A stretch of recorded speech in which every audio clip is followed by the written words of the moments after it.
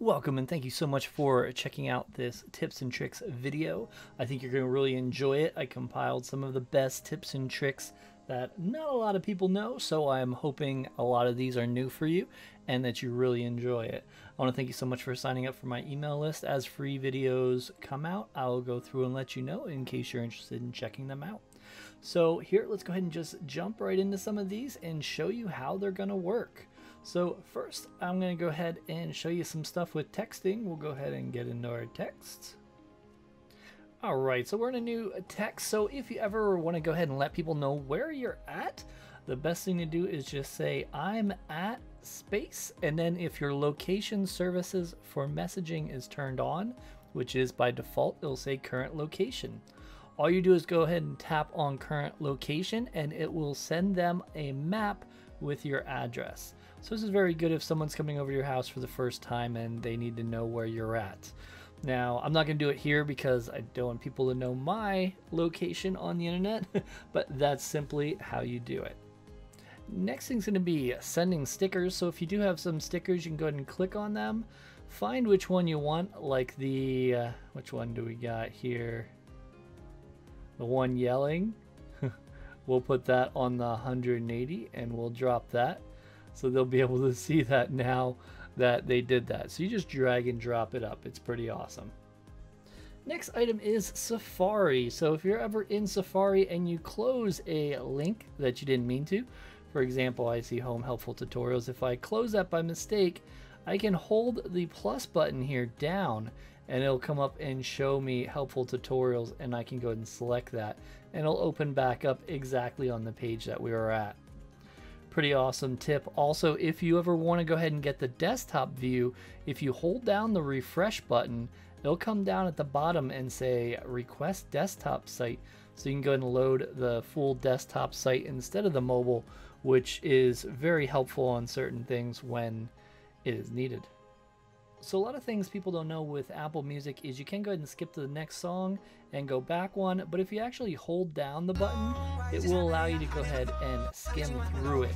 As you can see, it's going a few seconds faster and faster and faster if you want to get to that certain point. And it also does work with the rewind as well. You can go backwards. So that's pretty awesome. Something else with Apple Music, if you ever do want to search and you don't know the song, you can search by lyrics, and it's even advertising now, so I guess this is starting to become popular. But you can go ahead and type in the lyrics and it will go ahead and bring it up. And in the new iOS 13, when it comes out, it will actually have all the lyrics in the songs as you go, so that's pretty cool. Let's go ahead and choose settings. We're going to go down and choose battery. Here it's going to go ahead and show you your battery health overall, and if you go ahead and choose that, and also your 24 hours, you can go ahead and look at the graph here, and if you see like a huge fall where the battery level goes down, you can actually tap in there to be more specific what's going on in that area, and it'll show you what item was being used that used the most battery. So if you see a huge dip on the chart, most people don't know, but you can actually tap in there and see. Let's go ahead and go back into settings. We're going to go down to Control Center, choose Customize Controls, and we're going to scroll down here, and we're looking for hearing. We're going to add hearing, and then we can go back out of that. Now let's go back to the main screen. So now we can pull down and we can go ahead and tap on hearing. And what'll happen is if you have your earbuds hooked up, you'll be able to choose live listen.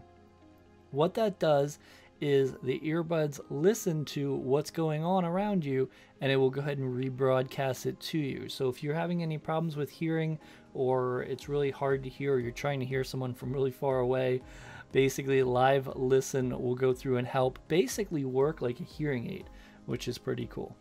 The next tip I'd like to show you is how to get the phone louder. To do that, what we want to do is go ahead and choose settings, and we'll go ahead and scroll down till we get to music. Here we want to choose EQ, and you just want to set it to late night. It's the loudest profile there is. It's a lot louder than any other, so you will gain some volume on your phone. So if you want it louder, that's the way to do it. So something that always bothers me is sometimes a word will keep correcting it every time I type it. I know give is one that happens a lot, so we'll use that as an example. Let's go and choose settings. And from here, we're going to go ahead and find general. Here, we're going to go ahead and choose keyboard. And now we're going to choose text replacement. We're going to go ahead and hit the plus sign in the top right. Here, you're going to go ahead and type that word. I'll type give. And then just write the exact same word. This also can help in other ways. Like if you ever wanted a phrase, you could say, hello, how are you? And you could have a shortcut HH, which stands for hello, how are you? So anytime you go ahead and type HH, it'll go ahead and type that. Next, something else that annoys people is all those messages in games that ask you to please rate them. There's a good way to turn them off. All you do is go into settings, scroll down to iTunes and App Store, and you want to look for in-app ratings and reviews and just turn that off. That way it won't be forcing you to go ahead and always try to get you to rate those. Also, another thing you can do is move multiple apps at one time. Just hold it down till it shakes, and then just pull it down, and then just tap on the other apps, and you'll be able to move multiple apps at one time. And then when you let go, they will all just spread out in the order they were clicked. So the last one would be the last one in the list. This is after version 12 and later, so if it doesn't work for you, that's probably because you have a version that's not quite there yet. And those are a bunch of tips and tricks that a lot of people don't know. I will go ahead and make another video in the future with more of these. I have so many that I've written down, but I want to go ahead and just start with this one. I really hope all of those tips and tricks helped you. I know there are a lot of great ones, and I want to thank you so much for the view.